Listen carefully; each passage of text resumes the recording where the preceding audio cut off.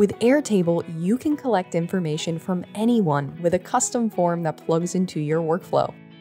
In this video, you'll learn the steps to create, customize, and share a form that you can use to collect information.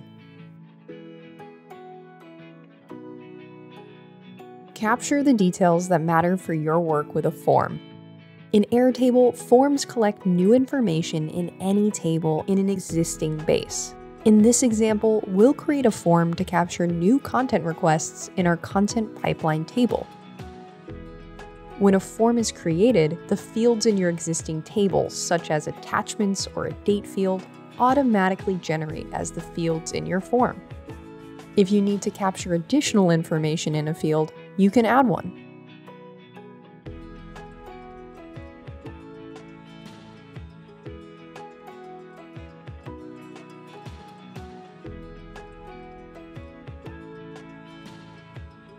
Now that you've created your form, you can start to customize how it looks and behaves in the form builder.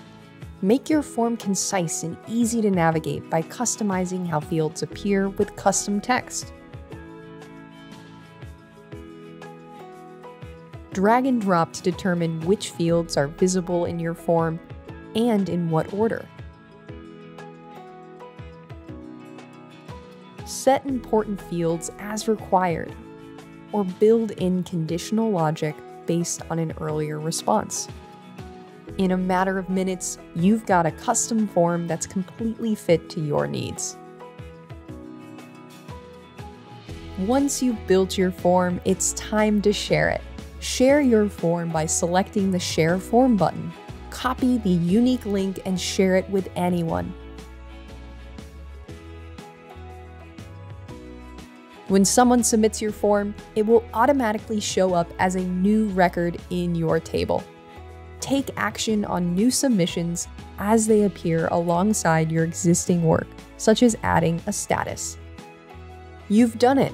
You've covered the key steps to create a form that you can use to capture information from anyone in your workflow. Want to go a little more in depth? Check out our guided walkthrough to create a form in Airtable.